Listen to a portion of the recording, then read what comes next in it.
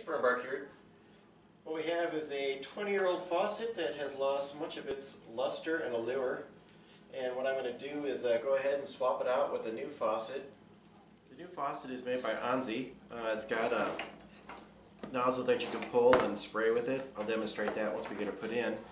It's pretty much straightforward. Just hook up the water lines to the ones that I got in there.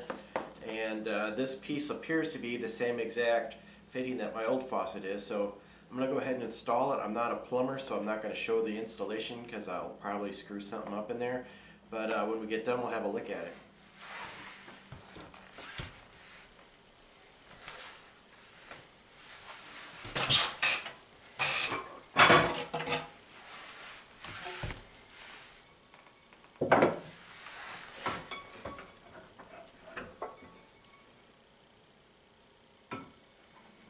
I need to reuse this trim piece because the new faucet doesn't come with one.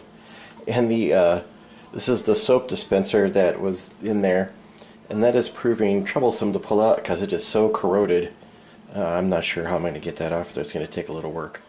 And while you're at it, it's a good time to clean up this space underneath your faucet. Alright, we're going to go on to plan B. The old trim piece is just not going to work out because it's just kind of too bungered up, and fortunately I had this one laying around, so I'm going to put this one in its stead. Okay, so my supply line has a female fitting, and my new faucet has female fittings, so I had to go back to the store and pick up a reducer so that I can connect them together. So that's something just to think about. Look at what you got down below the sink before you start the project and save yourself some time.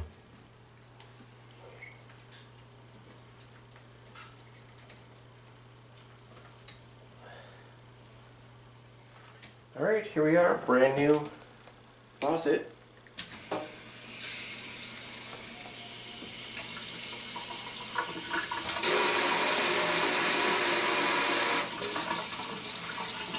Then you can just twist to unlock, bring her down, you can